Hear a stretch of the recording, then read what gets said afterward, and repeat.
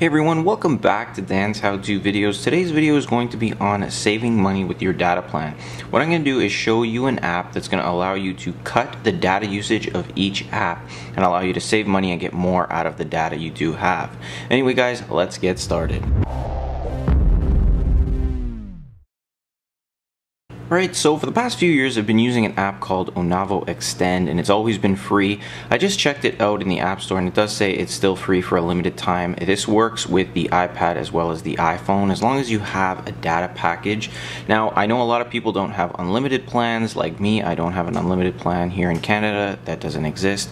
But what this app is going to do is cut the data from each app by tracking it, and then somehow it manages to save you data. Like you can see Instagram, it saved me 61%. It says 28.71 megabits overall saved so far. Now let's jump into the reports because it does give you a breakdown of everything, and you can see that Vine is using 5.7 megabytes, the web I use 2.94, video 1.18, and you can see that it's my monthly usage. Now I can also check the session breakdown by going into last month here. And you can see that Instagram, it was able to save 61%, the City News app is 53%, the App Store 52%, and it goes on. And even though at the bottom here, when it goes into Google Maps and it's not really saving anything at all, I mean, it's still tracking what you're using, so you're still getting something out of it, even if it's not cutting the cost there or cutting the data used by the app. But you can see up here, we go into it, Vine, YouTube, it's saving me a little bit, and these little bits will add up. Now, what this is going to be really good for is people who go out of the country and have roaming charges. This is going to triple your roaming charges usage because it's going to obviously cut the amount of data you're using, so you're going to save that and also in turn save the roaming charges. Now, it's supposed to give you 5 times more data from your plan, and again, it's going to track everything you're using. So just jumping back to the front page here, let's go jump into the data saver page here. Now I'm currently using Wi-Fi, and it automatically says at the bottom here, currently on Wi-Fi, so the service is paused, and this is good. That way it accurately tracks what you're using when you're on your cellular data rather than on Wi-Fi. Now it's a little tricky to install it, so what I'm going to do is uninstall this and then go through the whole installation process and show you how to remove it, because it is going to be installing a VPN on your iPhone. It's very easy, so don't worry, we'll just jump into that right now.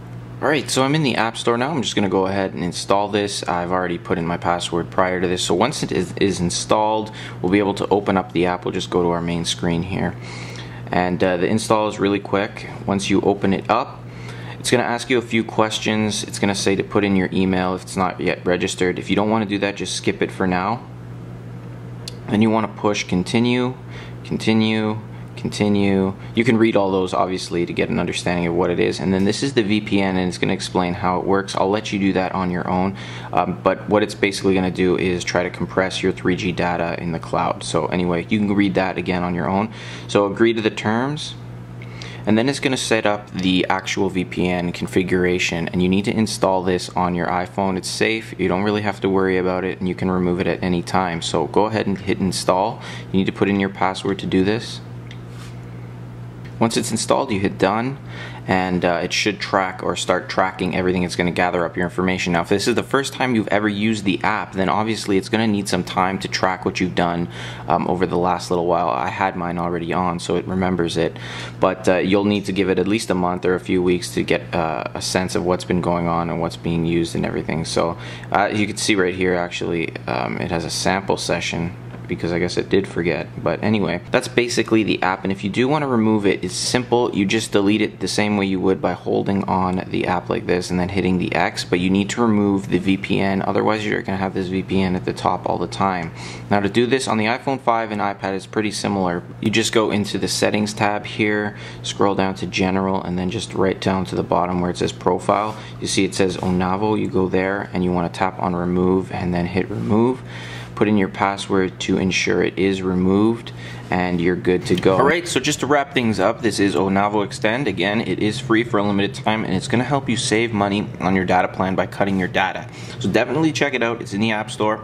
Let me know what you guys think. Let me know if you've used this, and hopefully you enjoyed this. If you did, remember, hit the thumbs up. Helps me out a ton, helps my channel, helps support me. Also subscribe up top or on the page, and it'll let you know when I post a new video. I post Monday through Friday all about tech, how-tos, and videos like this one right here. Anyway guys, thanks for watching. See you in the next one.